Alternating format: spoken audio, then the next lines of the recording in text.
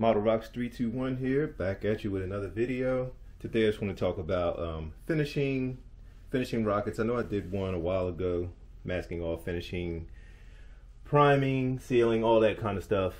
Today I just want to talk mainly on masking tapes. Once you're ready to, you have the main body painted and you want to block off sections that you want painted. The masking tapes I used to use for a long time were these. I was able to get some decent results with them, but those are a mistake in my opinion. Use Tamiya. Use Tamiya. The Japanese company make this 6mm masking tape. This one comes in dispenser. Also have 3mm. They have other sizes and other products. They make a lot of stuff. They're in hobby shops. I've been seeing them for years. Matter of fact, this was a $5.99 for this 3mm. This is still sealed. I didn't need it for this project. I don't know how much this bigger one was. Oh, this was $4.70. Actually, this is cheaper. This one, this 6mm was cheaper, so $4.70, which is not a bad price, and it comes in a dispenser. Really good stuff. You get a super clean line. Like I masked off my Farside. That's the other thing I want to show you guys. The Farside 3-stage rocket. There's the other set of fins down there. These come off, but it really just a crisp, sharp line. I don't know if you can see that or not. That is a nice, clean line.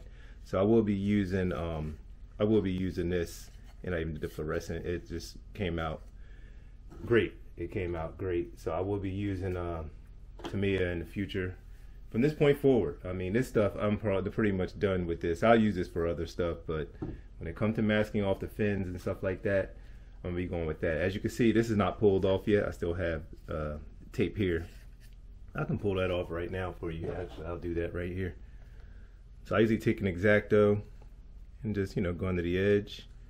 It's dried overnight, so it should be fine. So go to the edge like so. Then just slowly pull. Slowly pull. So there's a nice, that's a sharp line. I'm like super impressed with it. I cannot believe I haven't been using it. I would always see it, but I always just stuck to the ones that I had. Now I'm finally glad that I'm using it now. Like I said, I would always get a decent mask job because I'd make sure it would be pressed down, and I'd layer my paint in little mist. So there we go, more sharp line. Beautiful, beautiful sharp line. Man, that is great. It's a good feeling, like when those lines come out nice and sharp like that. That is like supreme. I'm super happy with that. Slightly crooked, but you know, I can live with it. I can live with it in the black also. It's nice. And this is just another method I use. I use clothes hangers, wire clothes hangers, and I'll just get some paper and something similarly that matches the BT20 or whatever, and put it in the inside. Make sure it's tight. You don't want it to fall off. Cover, protect the engine sections with paper and tape. This type of tape. Use this for like junk stuff like that. Don't use it for the masking. So that's yeah. So this is the bottom fin section. Actually, I'm gonna take it all apart. So this yeah, I masked off this section. Just wanted to show you around the payload.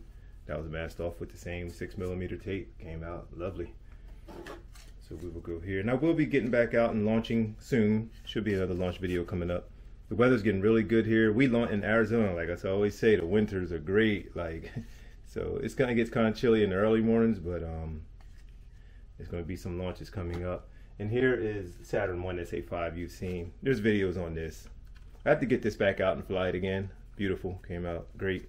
This I was not using Tamiya, but I was able to get a decent line with it, and I was able had to go back and do some touch up, but overall it came out great. Most of this was just painting individual tubes anyway before you even glue them in. So this is the Saturn 1 SA5, which I love. Had a couple crashes, but nothing too bad. I'm gonna get it back out on the regular engine because I was trying to go with a bigger engine and it just throws it out of whack.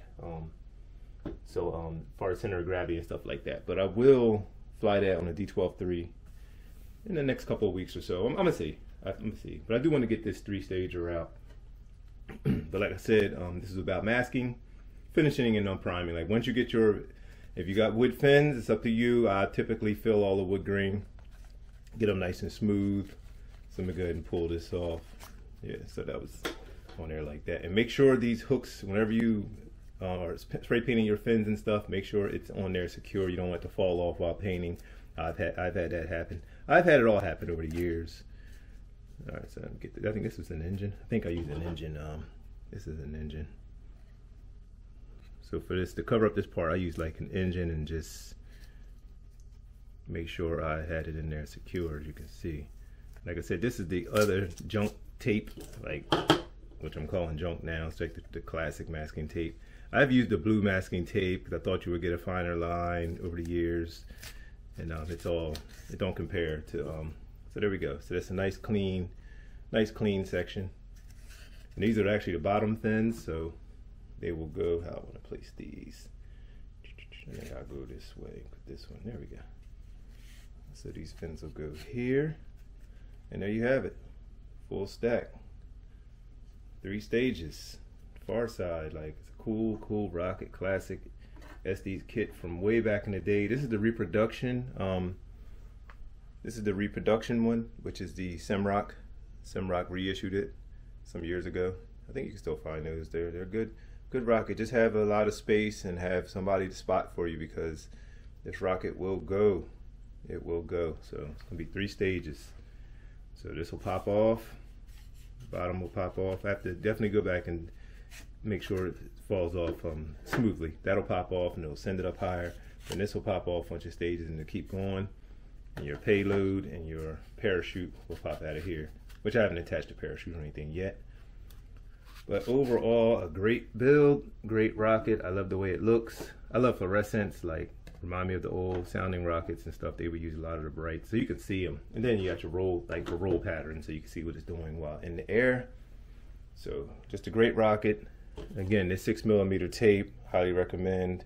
Use this stuff for, you know, using the plastic, like when you're covering up the rocket, sealing off plastic and stuff like this. But use the Tamiya stuff for masking off fins and everything. That sharp edge, when you need a sharp edge, this is the stuff. I might actually go get more. I'm gonna go get more, just because, you know, I don't know if you know about the shipping crisis. Stuff may get tighter, like hard to get, especially that's coming from Japan.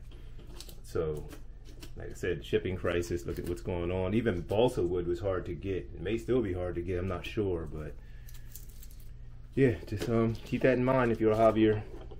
So here we go, fins again. Went really great. I'm happy with this build. I just want to put it all back together now. Like, it's super cool rock. I love it. I love it. So looks good. Looks good. So do that there. I think I'll throw. That's like the colors to kind of. And then with this one, you just can't cover up the. You got to make sure the launch lug has room. I'll go here like so. Make sure the launch lug has, you know, space and it's free. Like that. And the launch lugs, whenever you paint launch lugs, put paper in the inside, roll up a piece, slide it in the inside of the tube. Just measure it, whatever the length of that is, roll up a piece of paper. This is still actually inside of this one, so just make sure you do that. It's a nice clean hole. Like all that was masked off. That's why there's no paint inside there. These are just tips, like if you're a beginner or whatever. Veterans, you guys know. And this mask went well. Man, it's like, I cannot believe how sharp that line is. That is just great. That's great. So I'm never going back on Tamiya masking tape. Full stack of colorful fins. As you can see back there on the wall, the Simrock poster or picture is hanging. That's the card, a little back card.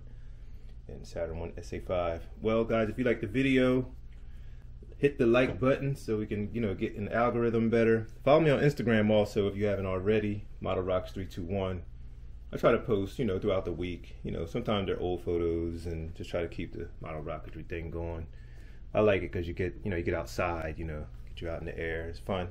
Had some crazy crashes and stuff lately, which I don't enjoy, but you know, it's part of it when you're trying experimental stuff. So I have fun with it.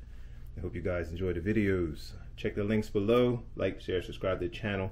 Also, share it with a friend if they're into it or not into it. Just, hey, check this out. Give this guy a watch and a thumb up. All right, you guys. Catch you on another video. Hope you enjoyed it. Have a great day.